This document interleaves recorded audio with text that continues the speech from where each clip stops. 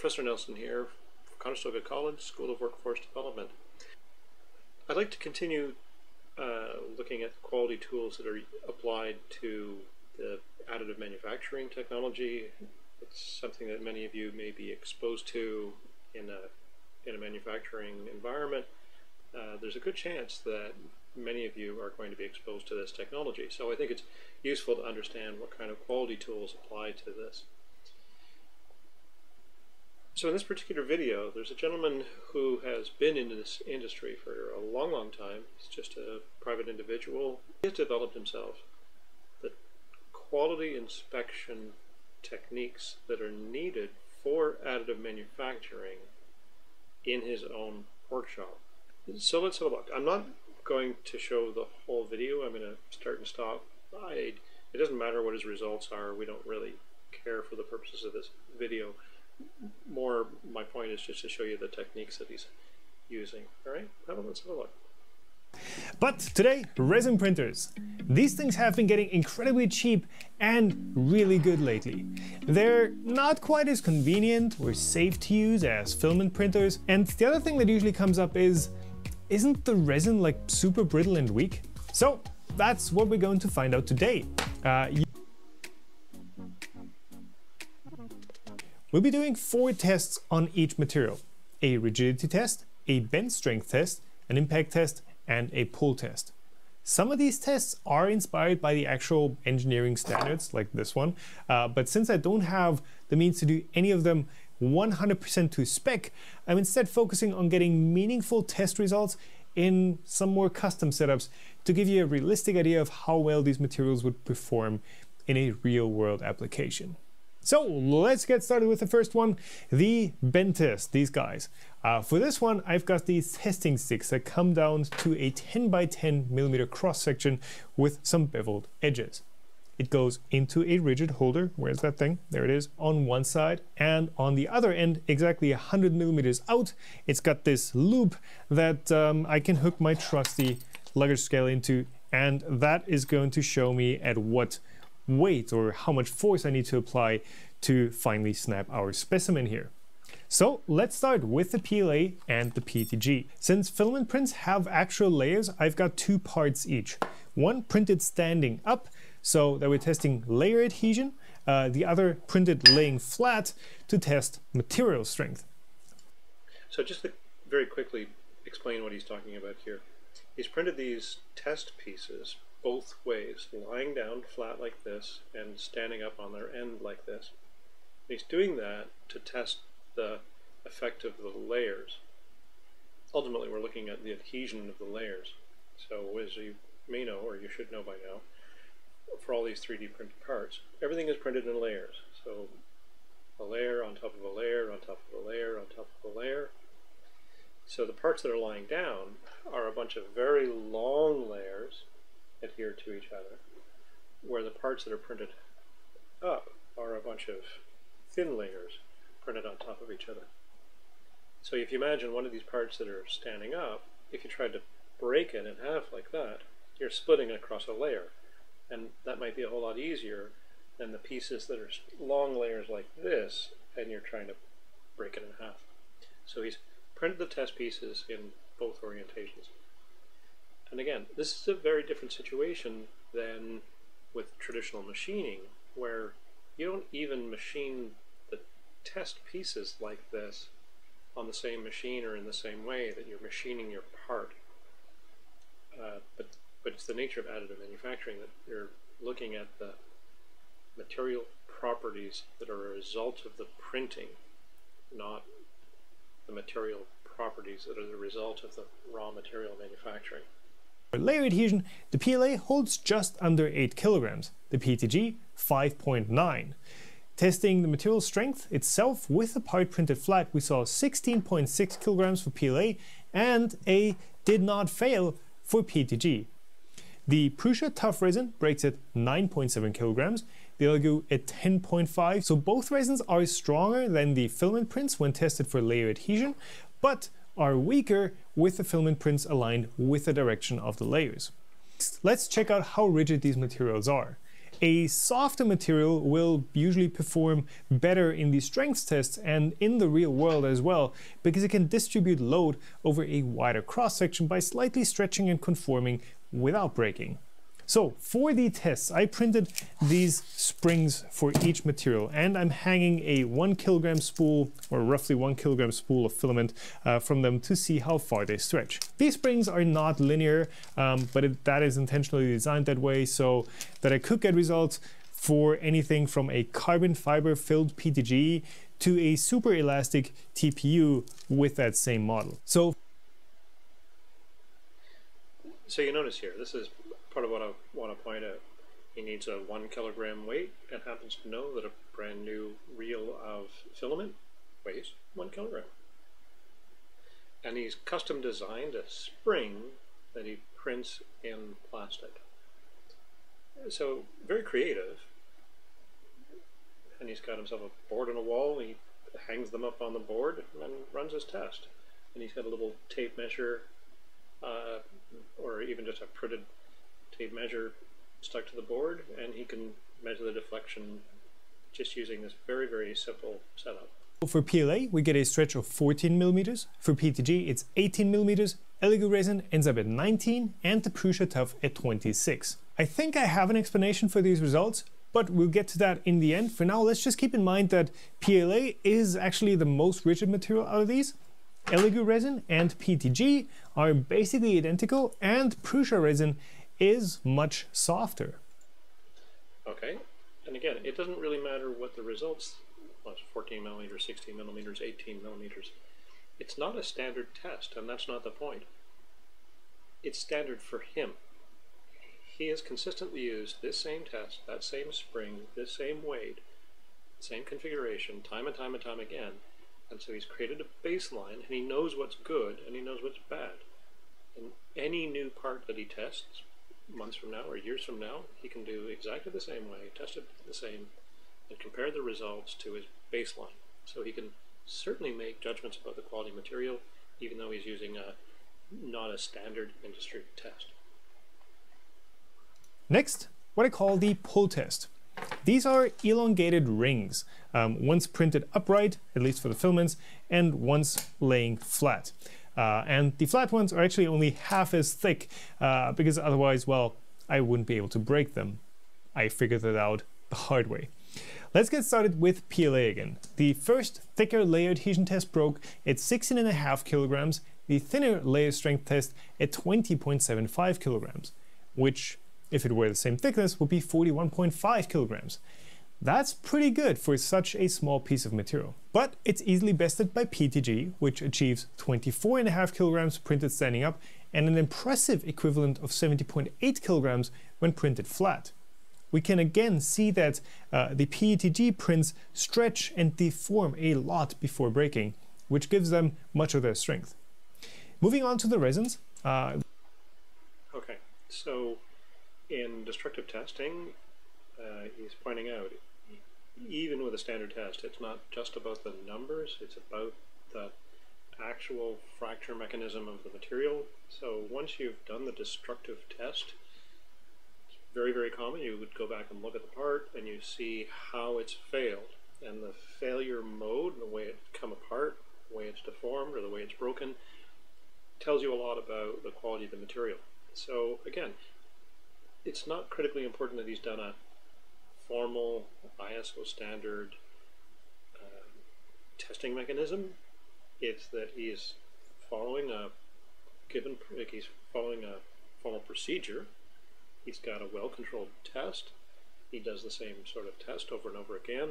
So he's comparing apples to apples, and it's effective and serves the need. All right, stop. Hammer time. This last test, I think, is the most fun one. We get stuff flying around everywhere. Every single sample will break in here, and I get to swing a hammer. This is actually the test that is the closest to the proper way of doing it. And if you want to look up the exact specs, it's the IZOD impact strength test. Use a sample that is, again, 10 by 10 millimeters, but it has a notch in the center that makes it break in that one exact spot. Then we hit it with a swinging weight and measure how far it swings back up after it has destroyed the sample. right there. I captured this on camera and do that evaluation digitally. You can see the scale right here, obviously. If it swings up all the way again to up there, our sample has absorbed absolutely no energy from the hammer at all while breaking. If it gets stopped right here, it has absorbed everything. So depending on how far it swings back up, we can measure how tough a material is, and that's going to impact how well it handles blows and impacts. 3 tests for filament prints. Again, one testing layer adhesion printed like that, then one tested with the notch printed up top so we get interrupted layers, and one printed with the notch on the side to get continuous layers. Predictably, the sample printed to test layer adhesion was the weakest at just 90 millijoules absorbed. Then the flat sample with the interrupted layers at 350 millijoules and the sideways part with a continuous shell at 390 millijoules. P2G performed slightly better at 110, 350 and 480 millijoules. Here's a gentleman with a need to assess the quality of his printed materials. It's not about dimensional characteristics, it's about strength characteristics. So he's been forced to and responded by building his own test bases or test benches, and has very effectively been able to test the quality of his materials.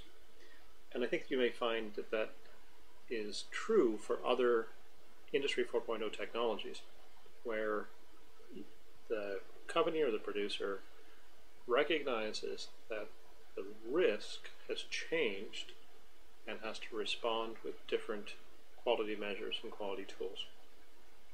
I thought I'd take a minute and demonstrate. I also do my own 3D printing, and so you'll find many people who do printing also print out test pieces. So these are specifically designed models that help test the quality of the printing and the quality of the printer.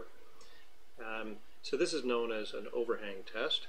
You have printed intentionally these pieces that are hanging off in space, and you can't really see the detail. They're marked in 5-degree increments, and you can see the quality of the overhang material gets worse and worse, the increasing slope. So that tells me that my printer is quite capable of printing 50 or 55% slope, and anything beyond that as an overhang I wouldn't rely on. Same thing here, these testing different spans, coming to different points, different circles, different lines, so it shows the resolution of my printer, the XY axis alignment, the proportions, the accuracy, the stringiness, the temperature, all kinds of things. And so typically what you'll do is print out this same test model for whenever you maybe do some maintenance on your printer or whenever you change materials. So again, these aren't standard. You're not going to find this in an ISO test, but it doesn't matter. This is what the technology needs. These are the quality checks you need to do. So you build an appropriate test, and as long as it satisfies your needs for quality inspection, it's perfectly acceptable to use. With each new technology comes new risk. And the risk is really what I think we're trying to address with quality tools, inspection tools. So if the risk changes, the tool has to change, the quality inspection has to change. So when I release the assignment that's associated with this module, that's what I'm going to be asking you to do. Take a look at an Industry 4.0 technology of your choice and examine the risks that are inherent in that new technology, and use that to inform your view and your presentation on the use of traditional quality and the use of new quality inspection techniques or tools related to that industry. Okay, and finally I want to show a little more industrial printing. I've been showing you or demonstrating plastic or PLA or resin printing so far, which are very, very useful, but many people don't see 3D printing as being serious until you can print in metal. So I found a very good demonstration by a company that makes 3D print machines, 3D printers, and they're demonstrating here the 3D metal printing process. So let's have a look. Hey everyone, I'm here to talk today about the Markforged MetalX process. It's a simple, safe, and cost-effective method to go from design to functional metal part. There are 3 steps in this process: printing, washing, and then sintering. First, let's start with CAD. You design your part, then export to STL and upload into Eiger.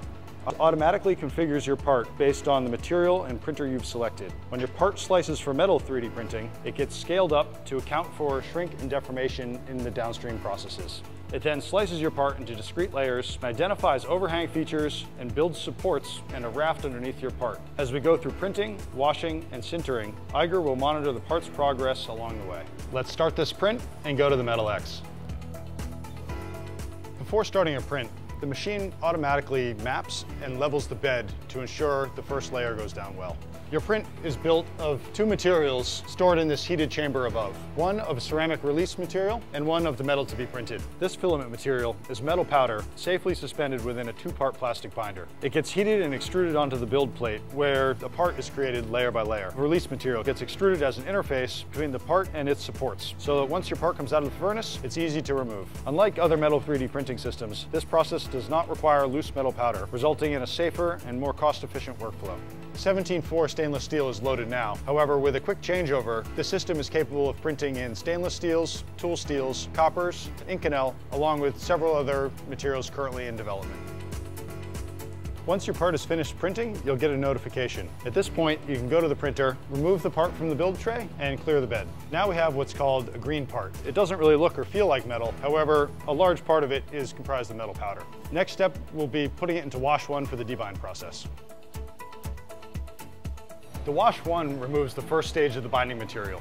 A green part is taken from the printer and placed into the wash basket, which is then lowered into the solvent. Wash times will vary, ranging from a few hours to a few days, depending on the thickest region of your part. After that, it's now called a brown part and is ready for sintering. Let's go over to the furnaces. This is Sinter 2, a furnace designed for mid-volume production runs and larger printed parts. Sintering transforms a print from a lightly bound collection of metal powder to a fully finished metal part.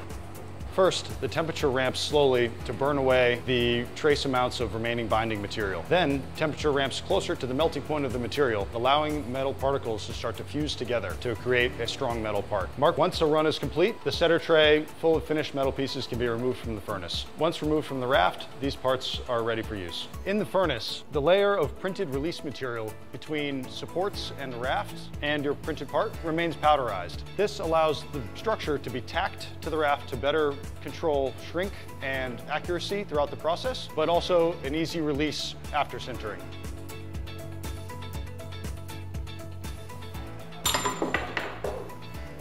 At this stage, your part is fully sintered and ready to be used. It can be post-machined, polished, or otherwise processed as necessary for the final application, but in many uses, the accuracy and strength are good enough as is. It's ready for install. Check out markforged.com for more information about our simple, safe, and cost-effective method of metal additive manufacturing.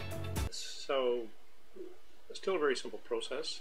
Still using this sort of fused deposition modeling, FDM, where the material is coming off of a filament reel, but now it's a combination of plastic and metal.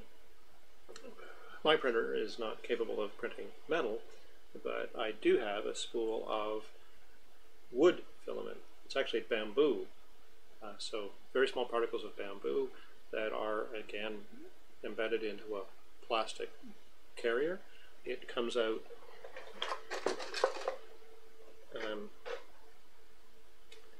kind of looking like a nice bamboo color, and in fact you can sand it. This sort of combined technology, or this hybrid printing material, is quite fascinating.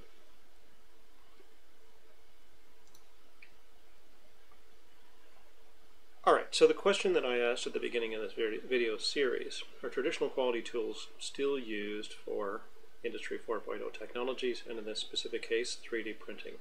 And the answer, as I've demonstrated here, is yes, but the type of quality tools has changed because the risk has changed.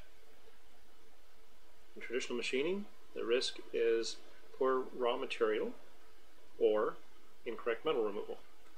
Whereas in 3D printing, the poor raw material is still a risk, so there is still some testing of the raw materials, but the much more likely failure mode, which is very catastrophic in a 3D printed part, is poor layer adhesion. And so we need destructive testing to validate and ensure that the layer adhesion in the printing process has gone according to plan. Alright, so what I will explore in the next week's module and what we'll talk about is beyond the additive manufacturing, but looking at other Industry 4.0 technologies, and let's take into consideration what those technologies are demanding of the quality tools. Are the traditional tools still applied, or are new tools for assessing the quality of these new technologies required? Thank you very much for watching, and we'll see you in our live support session.